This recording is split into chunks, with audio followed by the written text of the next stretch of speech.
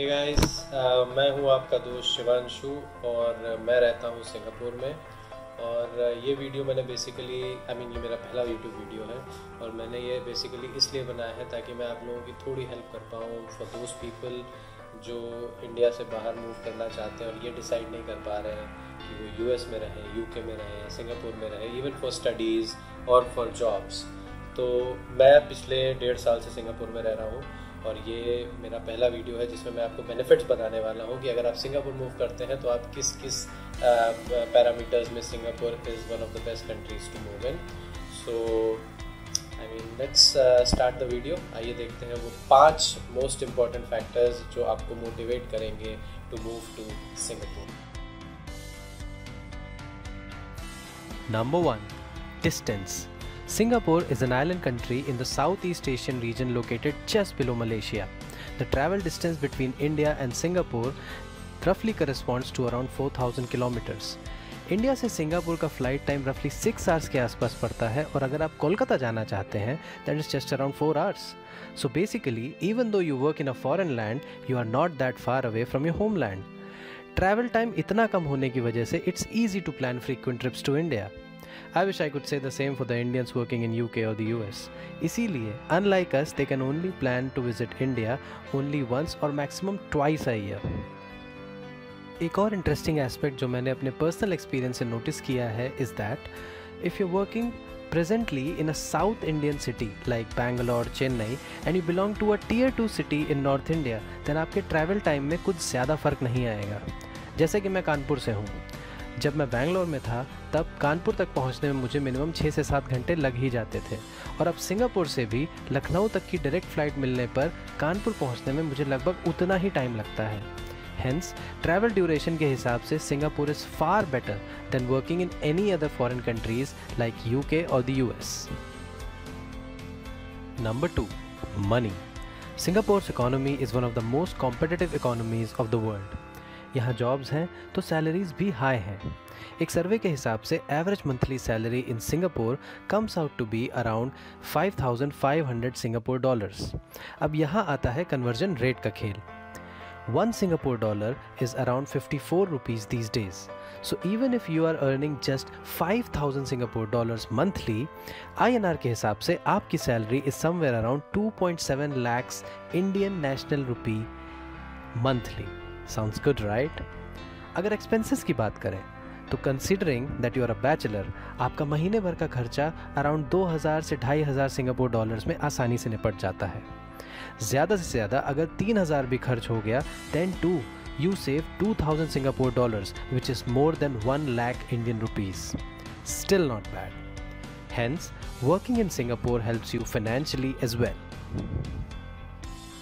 Number 3. Income tax. This is one of the most important factors that might incline you more towards working in Singapore rather than opting for US or the UK. Singapore में आपकी income पे जो भी tax लगता है वो आपकी pocket को ज़्यादा डैमेज नहीं करता. Here tax rates are low and the rates increase progressively as the taxable income increases. The table here shows the tally of the chargeable income and the corresponding payable tax. Let's understand this with an example. मान लीजिए आपकी monthly salary 5,000 Singapore dollars है then annually your income would be 60,000 Singapore dollars. देखते हैं 60,000 पे कितना tax बनता है. Let's focus on the third row. The tax incurred on the first 40,000 is $550. बचे कितने? 20,000. Now as per the table the percentage tax on this 20,000 would be 7%. which is $1,400. Adding 1,400 and 550 we get 1,950 Singapore dollars. So this is the income tax on 60,000 Singapore dollars annual taxable income. So basically the tax percentage on taxable income of $60,000 is just 3.25%. Wow! Hence paying taxes in Singapore does not hurt your pocket. Number 4. Public transport. एक और reason है कि आपको यहाँ taxes पे करने का regret नहीं होता और वो है यहाँ का पब्लिक ट्रांसपोर्ट और उसका infrastructure. Singapore is one of the best countries when it comes to the public transport connectivity factor.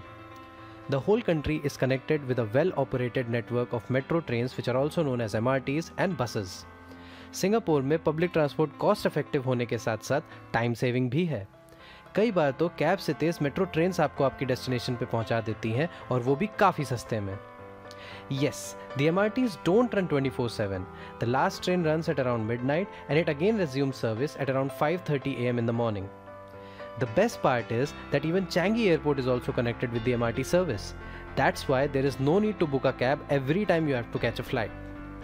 So unlike US and UK, Singapore has an excellent public transport connectivity which makes our everyday commute cheap and time saving. Number 5. Food. Last but obviously not the least, आप जब भी विदेश जाते हैं तो आपको खाने की चिंता काफ़ी ज़्यादा रहती है। In Singapore you just don't need to worry about it. Here people usually prefer to eat outside and why not? There are so many food courts and eateries all around. चाहे मॉल हो या residential buildings, there has to be a food court which serves multiple cuisines almost everywhere. अगर Indian shops की बात करें तो वो भी हर लोकेलिटी में with in a radius of 1 or 2 kilometers मिल ही जाती हैं। Grocery shops like Giant, FairPrice are also very common which supply fresh veggies, fruits, grains, dairy products and whatnot, all at affordable prices. Singapore में Indian population काफ़ी ज़्यादा है and almost her Indian house hold proper Indian food ही बनाता और खाता है। Hence raw material के हिसाब से everything is available in Singapore. Being an Indian, I to prefer cooking my own meals as it is healthy as well as tasty. लेकिन अगर काम की वजह से आपको कुक करने का टाइम नहीं मिल पा रहा है, then there are thousands of options to eat outside as well. Hence, if you are an Indian thinking of moving to Singapore, then you don't need to change your food habits at all. So दोस्तों, ये थे वो 5 most important factors जो कि आपको किसी भी देश में मूव करने के लिए बिल्कुल कंसीडर करने चाहिए। और अगर मैं कंपेयर करूँ इन फैक्टर्स के हिसाब से US, UK, सिंगापुर इन जैसे देशों को, तो मुझे सिंगापुर ही इन सब में सबसे बेस्ट लगता है। और बेसिकली यही रीज़न था कि मैं भी सिंगापुर में शिफ्ट हुआ। और सो अगर ये वीडियो आपके लिए हेल्पफुल था तो बिल्कुल इस वीडियो को लाइक करिए, अपने दोस्तों के साथ शेयर करिए। और अगर आप सिंगापुर के बारे में और डिस्क्रिप्टिव इन्फॉर्मेशन और इन्फॉर्मेटिव वीडियोस चाहते हैं तो बिल्कुल मेरे चैनल को सब्सक्राइब करिए। और मुझे ये भी बताइए कमेंट सेक्शन में कि how did you like this video and if you want more information, आप किस किस एस्पेक्ट के बारे में सिंगापुर के और जानना चाहते हैं और किस तरह के वीडियोज़ आप प्रेफर करेंगे देखना।